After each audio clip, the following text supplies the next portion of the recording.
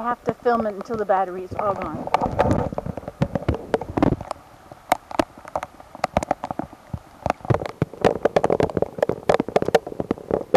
Because I just think it's so cool.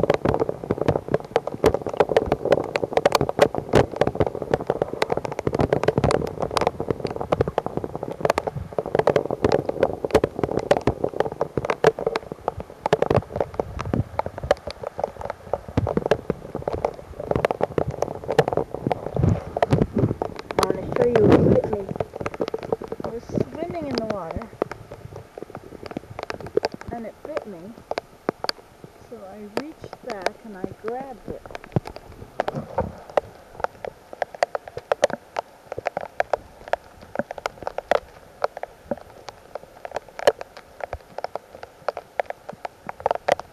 It has big looking eyes, ugly eyes there.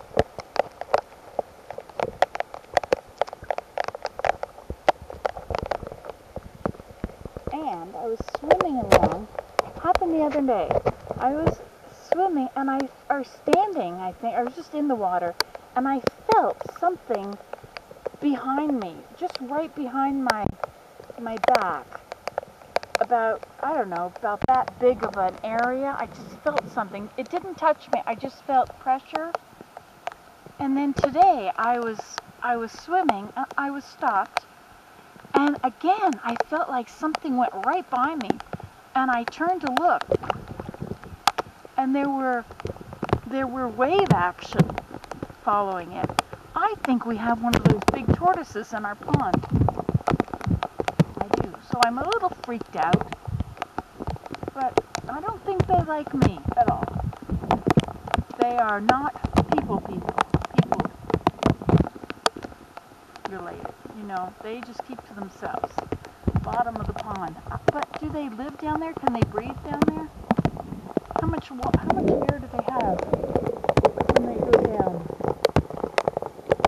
They might be in the shallower area back down there and around the edges. I have no idea. But you know, now I need to research. Let's see the bubbles again.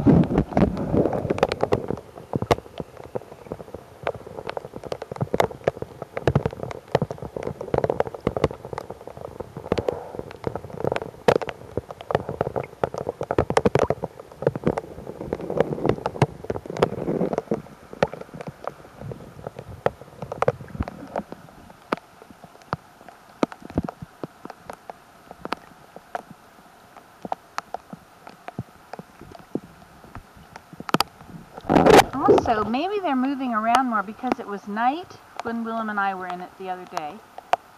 And when I felt that behind me. And then now raining. And so perhaps they don't come out when the sun is out.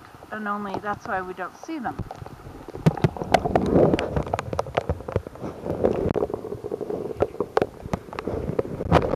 You could see them.